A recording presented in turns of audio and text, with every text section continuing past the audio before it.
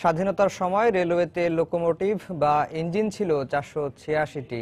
এর প্রায় 48 বছর পর রেলের ইঞ্জিন কমে দাঁড়িয়েছে 273তে, যার মধ্যে মেয়াদ উত্তীর্ণ 70%-এরও বেশি। 50-60 বছরের পুরনো ইঞ্জিন দিয়ে জোড়া তালি দিয়ে চালানো হচ্ছে ট্রেন। ঠিকমতো সেবা দিতে পারছে মাত্র 78টি ইঞ্জিন। অকার্যকর ইঞ্জিনের কারণে প্রতি বছর বাড়ছে দুর্ঘটনা, কমছে রেলের গতি। সংকট সমাধানে নতুন ইঞ্জিন কেনার কথা জানালেন রেলমন্ত্রী। নাজমুস সালেহের রিপোর্ট। বাঁশের খুঁটি বাঁধার সাধারণ জিআই তার দিয়ে ব্রেক জোড়া লাগানো এই ইঞ্জিনটি বগিগুলো টেনে নিয়ে যাচ্ছে ওয়াশ ফিডে। হালকা সেই তার ছিঁড়ে গেছে অনেক আগে। লোহার যে পাতটি চাকাকে চেপে রেখে ব্রেক নিয়ন্ত্রণ করে সেটিও ক্ষয়প্রাপ্ত হয়ে চাকা থেকে সরে গেছে অনেক দূরে। ইঞ্জিনটির অন্য চাকার ব্রেকও একই রকম তার দিয়ে বাঁধা। প্রায় 40 বছর আগে জাপান থেকে কেনা ইঞ্জিনটির মেয়াদ শেষ হয়ে গেছে আরো 20 বছর আগে।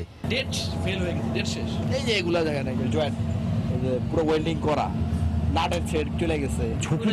ঝুঁকিটা এটা তো মারাত্মক, কত স্পিডে চলেই নাই। ওয়ার্কশপের ভেতরে গিয়ে দেখা যায় 10 থেকে 12টি ইঞ্জিন মেরামতের জন্য আনা হয়েছে। তবে যাত্রার পূর্বে নিয়মিত পরীক্ষার অংশ হিসেবে 2-1টি ইঞ্জিন থাকলেও বেশিরভাগ ইঞ্জিনেরই যান্ত্রিক ত্রুটি ভয়াবহ রকমের। যতগুলো ইঞ্জিন আছে সব দিয়ে অকেজ, কোনো রকমে আমরা খালি জোড়া তারা দিয়ে আমরা কাজ চালাই আসছি, এছাড়া তার কোনো উপায় নেই। 1969-70 সালে রেলওয়েতে ইঞ্জিনের সংখ্যা ছিল 486টি।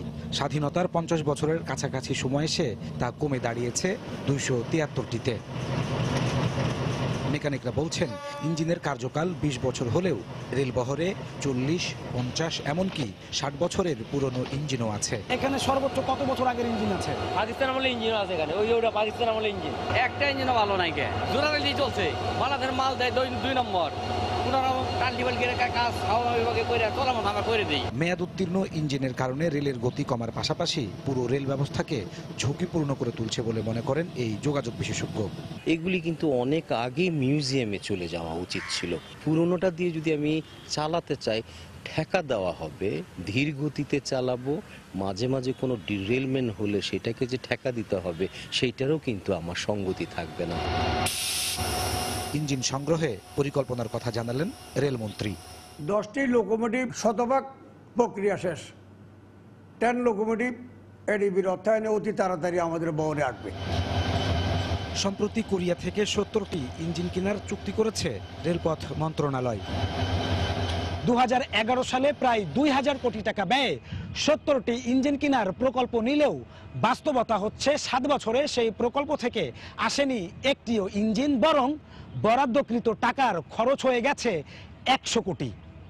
নাজমুস সালেহি, সময় সংবাদ, ঢাকা।